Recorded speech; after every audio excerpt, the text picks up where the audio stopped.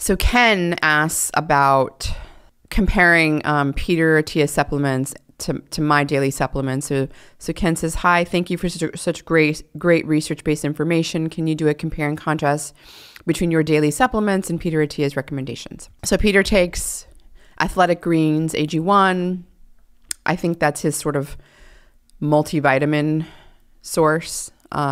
He takes the probiotic Pendulum, which is supposed to control glucose levels. I personally tried that out when I was wearing my continuous glucose monitor, and it had the opposite effect on me. So I stopped taking the Pendulum. He takes Carlson's EPA and DHA, 4 capsules, so 2 grams of EPA and 1.5 grams of DHA, 5,000 IUs a day of vitamin D, and he takes magnesium and calcium, 1 gram of elemental magnesium, 2 to 3 capsules of slow mag, 2 capsules of 143 milligrams of magnesium, it has 416 milligrams of chloride and 238 milligrams of calcium. And then he takes magnesium L-threonate in the evening. He takes methylfolate and methyl B12 from Jarrow, providing 400 micrograms of methylfolate, 1,000 micrograms of B12.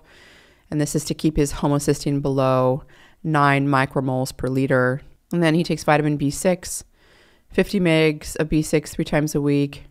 He used to take it 50 mgs a day, but he has seen some people developed some sort of vitamin B6 neuropathy when they take too much. So he only does it 3 times a week. He takes ashwagandha from Solgar, 600 milligrams. And he takes glycine, 2 grams of glycine from Thorn. And then magnesium L-threonate. He takes 1 capsule of Magtine, which is the brand name of the magnesium L-threonate. And then when he's traveling, he takes 400 milligrams of phosphorylserine from Jarrow. That's what my team came up with looking at a variety of his Q&As, so I might be missing something. So kind of comparing to what I take, instead of the Athletic Greens, I take the 1 multivitamin, although right now I'm taking a prenatal from Thorn, which just has a little bit less vitamin D, which I make up with a separate vitamin D supplement, but it has some iron, and I've been noticing a beneficial effect on my hair. So I'm thinking, the next thing to test is it during menstruation, women lose a lot of iron, and so perhaps just supplementing with iron during that period of time is the way to go. Or, so I don't know. But usually I take the 1 multivitamin from Thorn, and that has methylfolate, it has methyl B12, it has B6. It's not as high of a level. It's not so it is a daily dose I'm getting, but it's not as high as what Peter takes 3 times a week. So it has a lot of that methyl stuff that he's taking, methylfolate and the methyl B vitamins as well. And I take vitamin D. So usually I get a total of close to what Peter is, about 5,000 IUs a day, 4 to 5,000 total, including what's in my multi. So I'll take my one multi has 2,000 IUs a day in it. And so then I'll take, 2,000 IUs a day of vitamin D, usually about 2,000 or maybe 3,000 sometimes, depending on if it's winter, to get a total of 4 to 5,000 IUs a day. Then my omega-3, I take a higher EPA dose in the morning. I try to get around close to 2 grams of a higher EPA concentrated fish oil supplement, and then I get a higher DHA one in the evening. I don't know that that's necessarily important. I just think I try to get a total of around anywhere between 4 to 6 grams of EPA and DHA combined throughout the day. So I do take probably 2 to 2.5 times as much omega-3 as Peter takes. I take magnesium glycinate. So I take about 125 milligrams. It's the pure encapsulation one for my magnesium source. And then I also take vitamin K2 from Life Extension. And then I take alpha-lipoic acid from Pure Encapsulations. I take Cocovia. So I either do 3 capsules a day and that is something that I do daily, both for just beneficial, it's important. It has a beneficial effect on just vascular health. and also my brain as well. So I either take 3 capsules a day of the cardiovascular one, or I take the powder. I take 1 scoop with hot water. And then I also do PQQ, and that's from Life Extension. I do berberine. Again, I've been doing that, like, it depends. Sometimes I do it every other day. Sometimes I'm doing it like three times a week. And that is, I time it with meals, and I usually do it twice a day. So it's like, I'll do it with a meal, like my breakfast or dinner meal. So within an hour or so of the meal. I take ubiquinol from Pure Encapsulations, and I've dropped down to about 100 milligrams a day. I also do lutein and zeaxanthin from Pure Encapsulations. And then I do hydrolyzed collagen powder, about 2 scoops a day. And then I do, I've been doing a scoop of inositol at night. So just mix it with my water and taking it at night.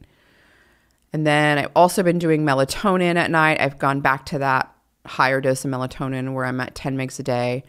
Again, I use it for, it controls, like really controls having any sort of night terror disruption, where I wake up like screaming something, and it really seems to have it under control. But also I've just been increasingly convinced that I think melatonin is just sort of a beneficial thing, an antioxidant in the brain.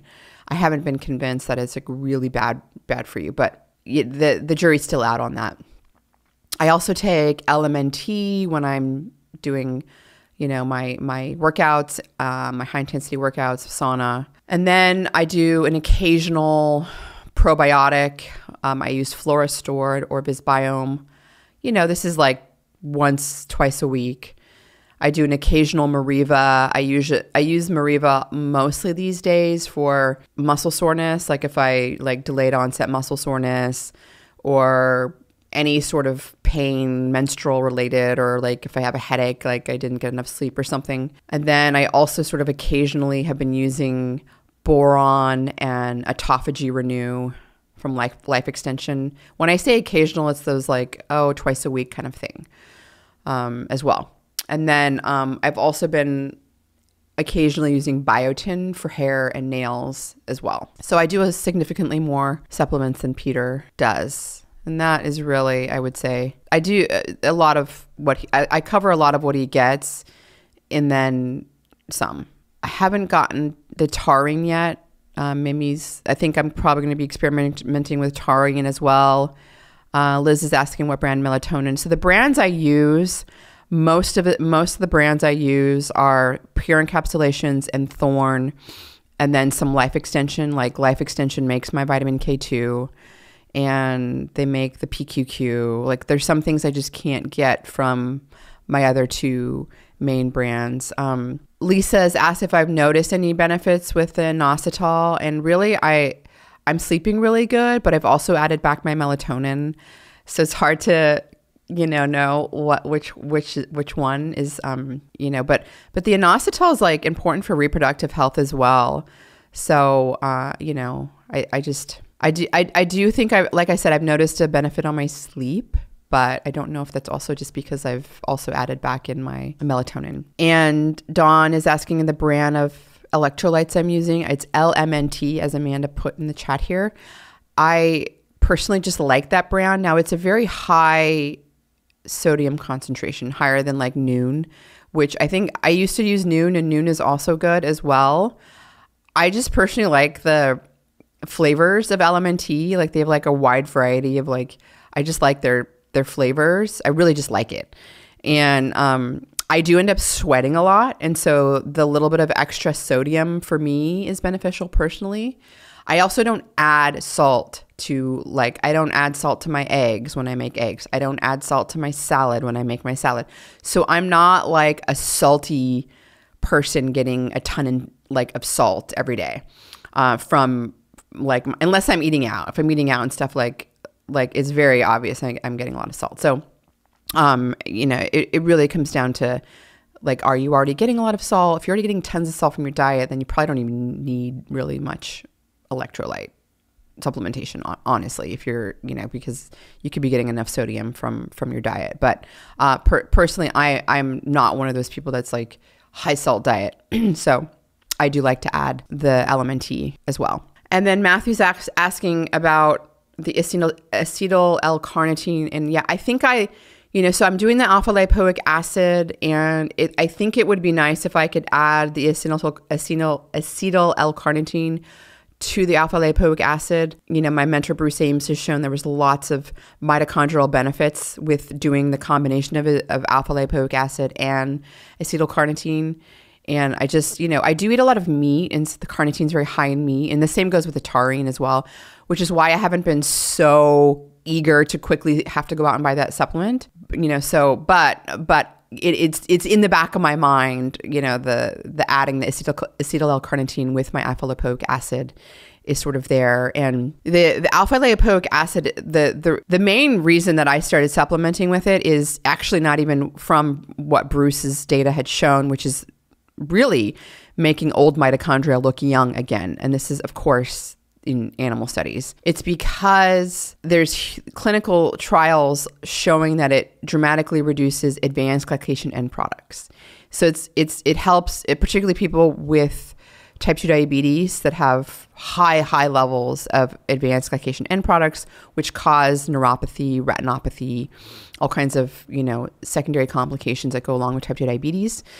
I'm interested in reducing the advanced glycation end products. And so that's why that's what I have in mind when I'm taking my alpha-lipoic acid. And I often even forget about the potential mitochondrial benefits as well. And so that's why I'm not as, it's not as, on my high up list to get the acetyl-L-carnitine with it. But it is something I do think about, I should add that, to get the combination of acetyl-L-carnitine with, of course, which is beneficial for mitochondria. But again, if you're eating a lot of meat, you're getting a lot of carnitine as well. LP is asking if I stopped taking BROQ, and if so, why? I just kind of started using the moringa powder in my smoothies. And, after just having so many conversations with Dr. Jed Fahey, he kind of convinced me that there's sort of the sulforaphane and the moringa are they're activating the NRF2 pathway and having a lot of the same beneficial effects. Moringa powder is so much cheaper, and it's also just I feel like it's easier to know that I'm getting, it's a lot more stable.